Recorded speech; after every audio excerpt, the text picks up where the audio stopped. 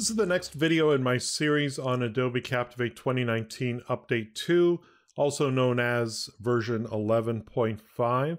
Today we're going to be talking about branching. Of course, branching can mean a lot of different things in e-learning, but in this case, it refers specifically to this type of scenario that you see on my screen here. We have what I would describe as a main table of contents page, and we have a bunch of chapters or modules that learners can click on and visit those chapters. And the idea is that once they've finished one of those modules or chapters, they're brought back to this page where they can then launch the next in the series. And only once they've clicked on all of the chapters or modules will a final quiz button be made available to them. So in the past, how we would traditionally do this is we would create a series of user variables to keep track of what the learner has clicked on, and we would write a bunch of advanced actions, conditional advanced actions, to check to see if they have clicked those items. And it would be a little more time consuming, and of course if you were a new Adobe Captivate user, you might be a little intimidated by having to write all of those scripts. So this now is so much easier. It really, all you need to keep in mind is to properly label certain objects and slides.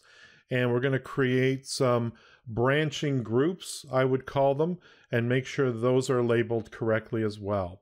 So let's start off this process. The first thing we need to do to make this slide work is we need to go into our properties inspector for the slide itself and give the slide a label. We're going to call it branching. And I'm doing this all in lowercase here.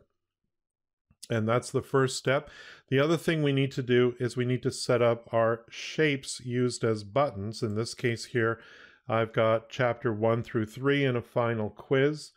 Couple things to note here is that the on success action, which would normally be some of those advanced actions, we're just going to set it for no action. And the main thing we need to do is we need to label these appropriately. So chapter 1, I'm going to call it literally chapter 1. I'm going to use all lowercase letters here. Same thing for chapter 2. Spelling counts in this case because this is all about consistency between what you type here and what you type elsewhere as well. So we've got chapter 1, let me just double check that, chapter 1, 2, and 3, and we need to label our final quiz button, quiz, by itself there. The other thing we need to do to this is so that it doesn't appear to the learner until the learners have clicked all of these buttons, we need to make this object not visible in output. So I'm just clicking on this icon right here and turning off the visibility in output. Now, I'm going to take this a little step further. One of the options that was introduced in an earlier version of Captivate was the ability to have a visited state on buttons. And what that means is that if you've already clicked this button, we want to change its appearance. So what I'm going to do is I'm going to actually select chapter 1 here. I'm going to go into the state view button, which you can see right here. And this will allow me to add that fourth state. There's already normal, rollover when the mouse goes over it, and down when the mouse clicks it. But we're going to add this visited state. It's an inbuilt state of buttons and shapes used as buttons in Captivate, but it isn't turned on by default. So I'm going to turn it on in this case here. And what I'm going to do is I'm going to go over to my library where I have an icon of a check mark, and I'm just simply going to place that on my slide next to this button here so that when they have clicked on chapter 1, there'll be a visual indicator that they've done so. I'm just going to do the same thing for chapter 2 and 3.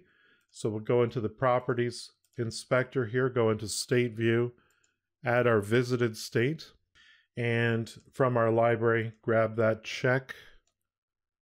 And lastly, with chapter 3, we'll add the same visited state and same checkbox. Good.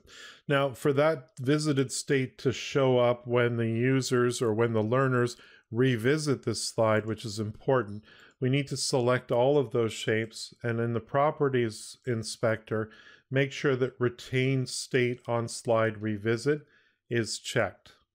And that's good to go. So again, just to recap, we've called this slide branching, as you can see here in the Properties Inspector.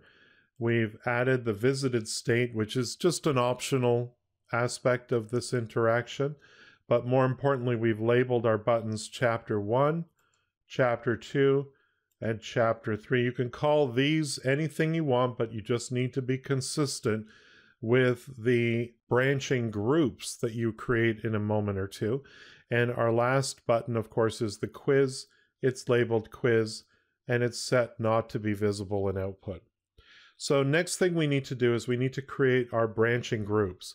So all of the slides that make up Chapter 1, I'm going to select them. Before I do, I just want to point out that I have a next button on this slide. If you want to provide your own navigation controls, which I would recommend in this case, make sure the action associated with the final slide in your slide group or branching group, the action is continue and not go to next slide. Otherwise, it would just go on to slide 5, 6, 7, and so on. In this case here, we want this button, this continue button, to take them back to the branching. So it needs to be set for continue. As well, I've gone into my project drop-down menu and gone into the skin editor, and make sure you turn off show playback controls, because again, if someone's using the forward or back buttons in the play bar, they'll be able to break out of this particular type of interaction. So I'm just going to turn this off so that there is no border, no play bar, nothing. And we're going to group these into branching groups. So this is going to be my first branching group here. I select all the slides, right click and select group, and select create. Now the group is untitled, but if you go to the Properties Inspector into the label field, let's call this Chapter 1, exactly how I wrote it for the label for the Smart Shape button. Next, we'll select the slides that make up Chapter 2. We'll right click, select group, and create. And again, make sure we're consistent with what we labeled the button on the main menu slide. We'll do the same thing here for Chapter 3. Group, create, Chapter 3. And lastly, I have an introductory slide as well as all my quiz questions. I'm going to hold down my Shift key and select all of those. Right click, group, create that group. And again, it needs to be consistent, so call it quiz and hit enter. And now I think we're pretty much good to go. So let's do a preview in HTML5 and see how this works. So here we are with our branching example. I'm going to continue. So we have Chapter 1, Chapter 2. Notice the quiz button is not visible presently. So I'm going to click on Chapter 1. I'm going to click continue, continue. And it brings me back to Chapter 1 here, and you can see I've got the visual indicator to let me know that Chapter 1 has been completed. I can still click Chapter 1 if I wish, but I don't have to. And let's go to Chapter 2. So now Chapter 2 is finished. Let's do Chapter 3. And we're returning to the main menu. And of course, now our final quiz is available to us. And we'll click on that and start the quiz. And of course, we've learned everything we need to know. And we'll just hit all of these questions and get them 100% correct. And there we go. If you thought this video was useful, please share it with your colleagues. If you need help with your next e-learning project, consider hiring me. My focus is to create effective e-learning that helps you achieve your business goals. Visit my website at captivateteacher.com, follow me on Twitter at CaptivateTeacher, and don't forget to subscribe to my YouTube channel.